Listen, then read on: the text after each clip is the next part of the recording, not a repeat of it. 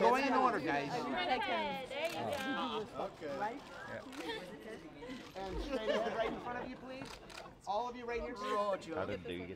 Yeah, I mean, I feel like everybody, especially artists, like we go through these periods of self-doubt, which can be so debilitating. I mean, Roger is somebody that I connect with because he's always like trying to write this song, and he puts all this pressure on himself to like make this incredible art, and that is something that, you know, I deal with sometimes in trying to find that balance between like your expectations of yourself and allowing, you know, your creative energy to flow, and then at the same time just, yeah, I think the struggle can make really incredible art as well. So You know, I think for me, the things that I tend to struggle with most, they're not tangible in a monetary sense. I mean, look, my parents worked very hard to provide a great deal for my brothers and I. I think the things that I've struggled with are issues of like self-love and loving yourself through the struggles of growth and believing in yourself. And I think those are the things that I struggle with most. And so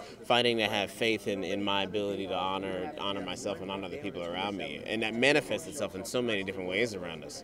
Then we doubt that we can hold on to the job, or that we can make the money to pay the rent, or to provide for the family. And you know, when you doubt yourself, it makes it harder to provide for others. And just fell in love with it. He had been talking about it for years. I actually used to make fun of him because he would. Well, honestly, for me, portraying Roger has been, I wouldn't say easy, but I can relate very much so to the character, because for the last 12 years I've been living in Nashville as a professional songwriter, in and out of publishing deals and doors opening and closing.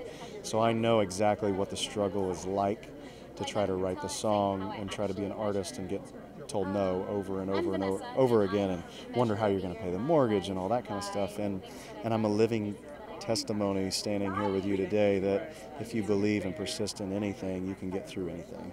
And for me personally, it was in my career as an artist, as an actor, and a singer-songwriter, that this is actually a big break for me. So I'm standing here as proof that, you know, you believe in what you do, you can get through anything in life. I'm with you. You're allowed. What do you think you'll be thinking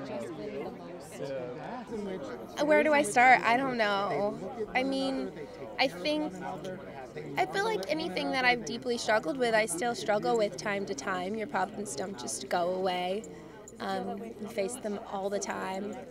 This is so petty, but it's so funny how the things that, you know, maybe as when you were a teenager that you used to obsess over, whether it was you had acne or if you were overweight or whatever it was that made you despise yourself.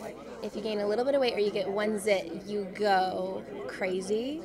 That's like my thing that I'm always overcoming, is being like, you're not 16. You know you're better than that. You're beautiful.